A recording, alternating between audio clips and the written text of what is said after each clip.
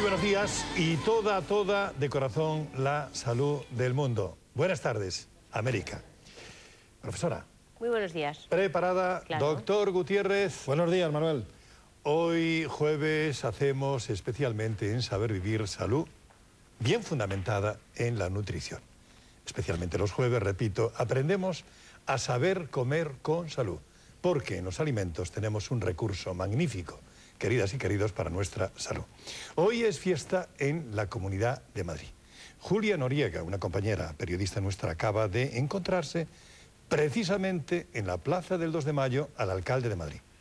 Pues el recordar que el 2 de mayo, y atendiendo a la proclama que hizo el alcalde de Móstoles, Andrés Torrejón, diciendo la patria está en peligro, estábamos siendo invadidos por los franceses, y hacía un llamamiento para que se levantara España, y eso es lo que ocurrió, y recordamos ese hecho histórico, pero no para recordar que hay que luchar contra los franceses, sino recordar que hay que luchar contra quien ponga en peligro el sentido de la convivencia y de la paz. Claro que sí, señor Álvarez del Manzano. Teléfonos, porque este programa tiene más energía, más vida cuando vosotros os convertís en guionistas haciéndonos preguntas a través del teléfono y a través de Internet. Programa eminentemente útil, como todo. Sergio Fernández, saludos. Muy buenos días, aquí ando terminando de hacer una salsa mahonesa. Oye, tienes que decirnos el secreto. Hombre, hoy ya veréis cómo vamos a aprender a hacer una buena salsa mahonesa sin que se nos corte. Y ya veréis qué truquitos tan interesantes. Sí, porque eso le ocurre a muchas amas y amos de casa, que se les corta.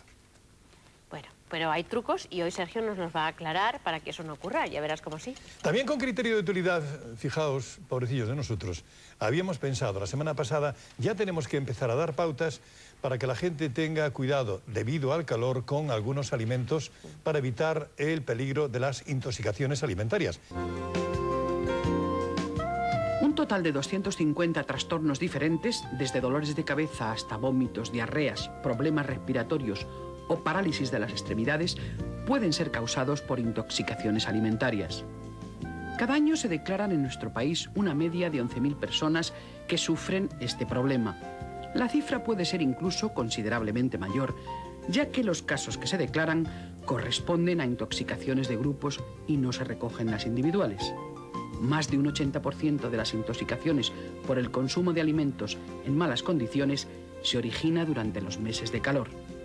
Entre las causas más frecuentes figuran la ingestión de huevos y productos lácteos en mal estado, verduras o frutas deficientemente lavadas o la ingestión de pescados y marisco crudos contaminados.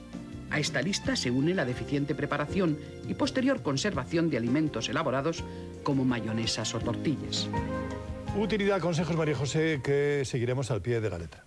Y que lo primero que les tengo que decir es que es importantísima la higiene. Limpias las manos, limpísimas. En verano, más todavía. Limpios los utensilios de cocina.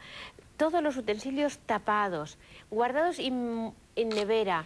Cuidado con abrir muy a menudo la nevera para que las temperaturas de conservación realmente sean bajas. Eso es lo más importante que podemos hacer. ¿Y los alimentos con esto que tú tienes aquí? Con los huevos, que todo lo que tenga huevo tiene más facilidad para que los microorganismos se desarrollen a una gran velocidad, porque el huevo es un gran alimento y hoy vamos a hablar de los huevos en profundidad. Y, por ejemplo, mejillones, ostras, almejas, marisco, ¿cuidados especiales con esto? Sí, pero fíjate que eso no solamente es la época de calor, en Navidad, por desgracia, que un gran consumo también puede ocurrir, porque aquí ya nosotros poco podemos hacer. Lo que sí podemos hacer es mucha higiene y conservar los alimentos tapados y en nevera, y no conservarlos un exceso de tiempo. Buenos días. Desde Pontevedra, muy buenos días. Desde Nigrán. ¿Qué sitio más bonito? Días. Un paraíso. Pues sí, precioso. Un balcón. Bueno, hubo algún chaparrón, pero precioso está. Venga, adelante, bueno, que también hace falta que llueva, venga. Sí, para el campo muy bien. Vamos a ver, yo quería preguntarle si la salsa mayonesa y la crema pastelera se pueden congelar. Esa es mi pregunta. Yo le pasaría casi la pregunta a Sergio porque es de cocina, pero desde el punto de vista de la composición le diré que la mayonesa lo que es una emulsión. Para entenderlo, si cogiésemos un vaso de agua y le añadiésemos aceite y lo agitásemos muy fuertemente, veríamos que el aceite se emulsiona en pequeñas gotitas y que la emulsión no se mantiene y por eso a veces se corta la mayonesa si es solamente agua y aceite y se nos va a la superficie de nuevo el aceite. Si existe la lecitina del huevo que consigue que se haga esa emulsión y se vaya espesando, entonces la salsa se mantiene. Pero esas emulsiones, cuando se pasan a temperaturas tan bajas como la congelación, se rompen. Se rompen porque el agua lo que hace es cristalizar y entonces se rompe. Por tanto, yo no creo que la mayonesa se pueda congelar jamás. Sergio, ¿tienes algo que añadir a este concepto? Yo estoy de acuerdo con María José. Yo no recomiendo congelar la mayonesa. La crema pastelera todavía, porque la crema pastelera ha espesado por la harina, pero la mayonesa mejor hacemos la que necesitemos y la que no, fuera. Eso desde luego. Y además felicidades a todas, porque sigo los consejos de todos ustedes.